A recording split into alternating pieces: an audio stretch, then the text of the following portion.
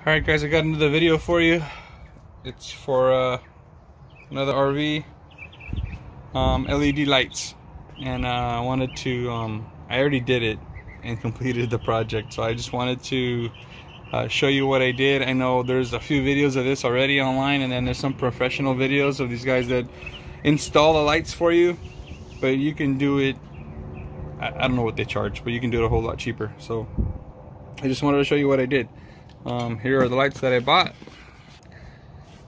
They are Gusador smart LED lights, and it runs from your phone. They're Bluetooth. I got on Amazon. Just look up smart LED lights and these ones will pop up. It comes with 2 strips. They're both 16 feet long. It runs from an Apple or an iPhone. So there's some extra tape that comes in here, some extra glue strips, power, and then the lights, and then a remote, which you're not going to use. I mean, I'm not going to use it, but you could. You can use this. You can put it in your house. You can put it anywhere, but it's indoor, outdoor. So here's a controller that comes with it, and it runs both lights off of these plugs. And then this is like the infrared receiver for the remote, which you don't need because you're using Bluetooth, right? You can change the color in the demo mode and the speed from here, but you're not going to use this either because it's going to be on your RV. And you can control all that from your phone. Alright, so what I did, my idea was to, which I got off of somebody else on YouTube. If I can go back and find the video, I'll give you the props that you deserve. Some lady on YouTube said she's going to connect it to her patio light, which is right. Okay, and it has a plug, it has a switch on it already, and that switch is this one right here. So I'm gonna hit this switch, it's gonna be on, and here's the light, and the light's on, right? Okay, so you got power. So all I did was I took this light off and I drilled a little tiny notch in the top, and I ran the power cord, which is this one. Alright, here's the power cord. So this little cord is inside of this conduit right there. Alright, and I got that conduit from Home Depot. It's really cheap. I think I had it in my garage, or my brother had it in his garage, so I just borrowed it from his garage. So like I said, this is the adapter, alright, from 110 to 12 volt, and that's the plug, right? It goes in the outlet, and then this gets you 12 volt. Well, I cut this side, and I just left a little just in case I might need the adapter later, and I kept the adapter. I might throw it away pretty soon since everything's closed up now. But if you cut this, there's 2 wires inside, okay, and hot in the ground, a red and a black. Those are connected to the wires inside the light. Alright, so it's a ground and a hot, and that's all it is. It's a 12 volt system.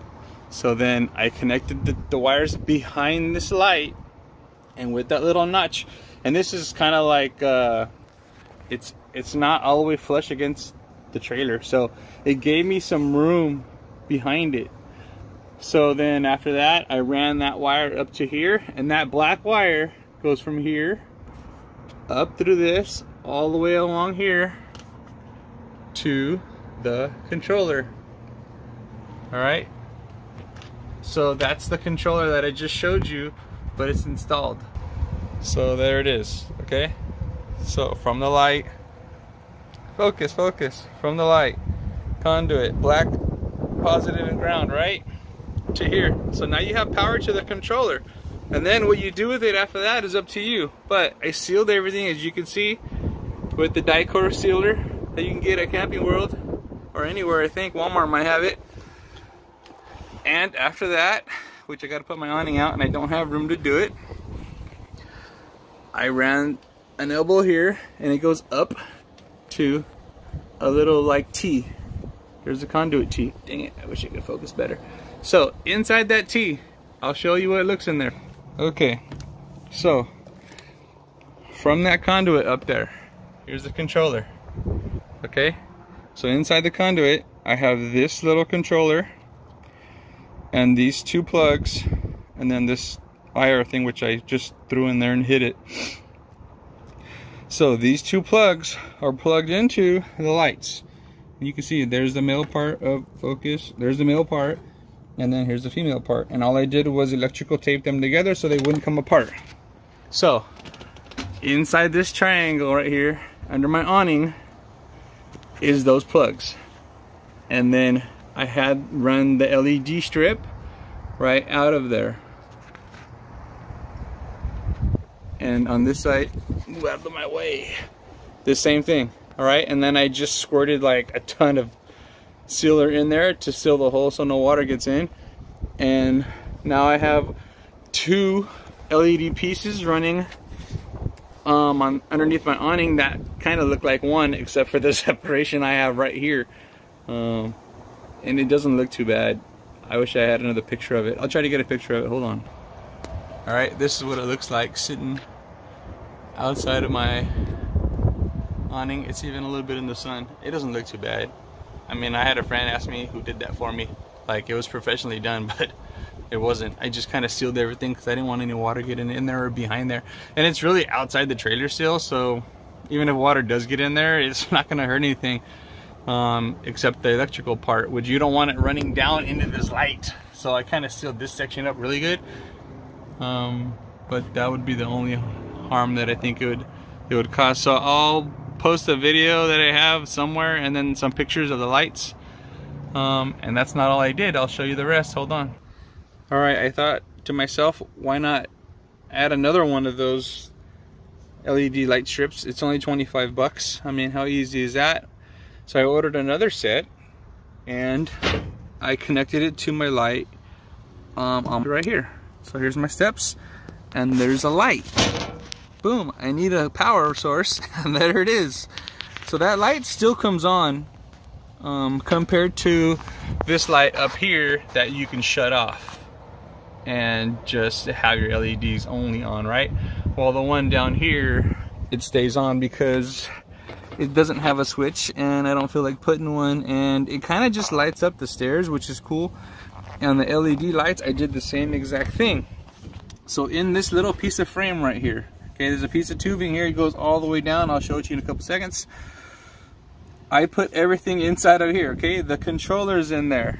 The power source is behind this beam, so you can't see it, and I'll show it to you in a couple seconds.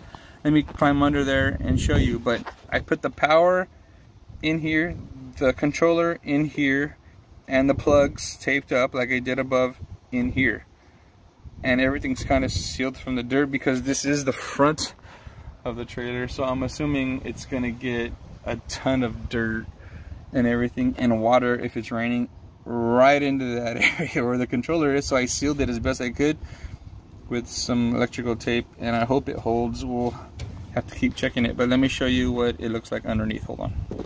Okay, here's power source from the light that comes from the trailer, which is down here. It goes through this hole to here. This goes across through this beam right here, and then the light is over here in this section somewhere. Okay, so I clipped on a hot right here, taped it up. I put some wire covering on it. I didn't tape the whole thing, but I tried to seal it as best I could. It's just dirt. So I ran that through the same hole they made here for this hose, which is the gas hose for the generator. It comes out the other side. Here's the power cord. It goes right into that tubing conduit that I told you about, right? So from there,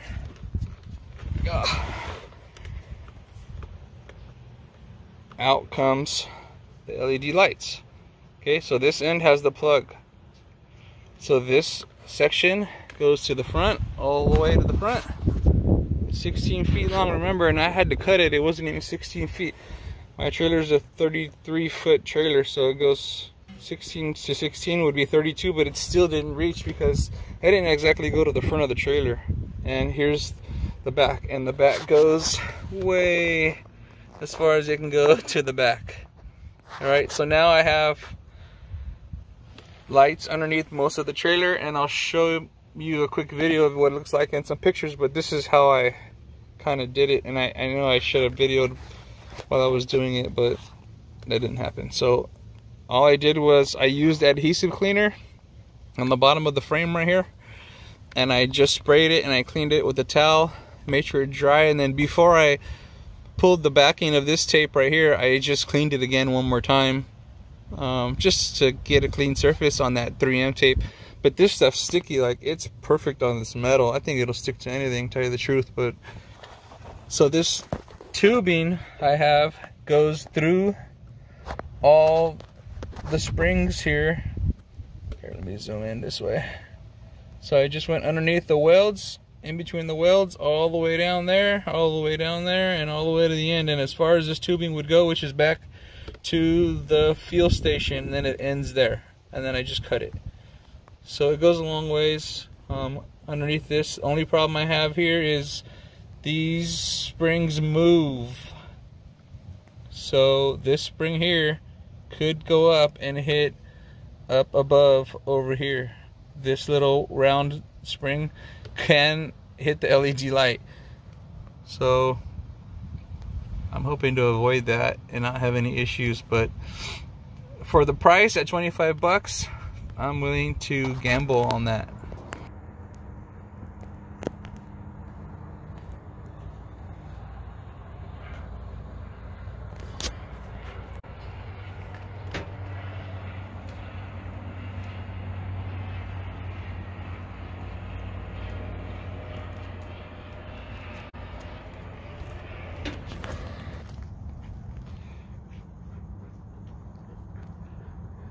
And this is blue,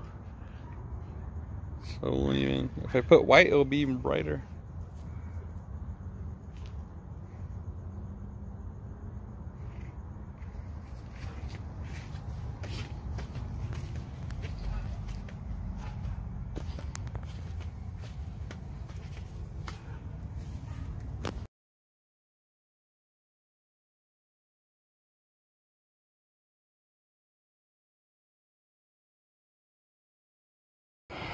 Alright, that's the video for the install on the LED strip lights on your toy haulers or your travel trailers or your motorhomes. My brother, I think he did one on his Fleetwood motorhome, and they came out just as good. And he has the electrical awning, so he just tapped into his electrical the side where his power is. But I mean, I'm not in these exact lights.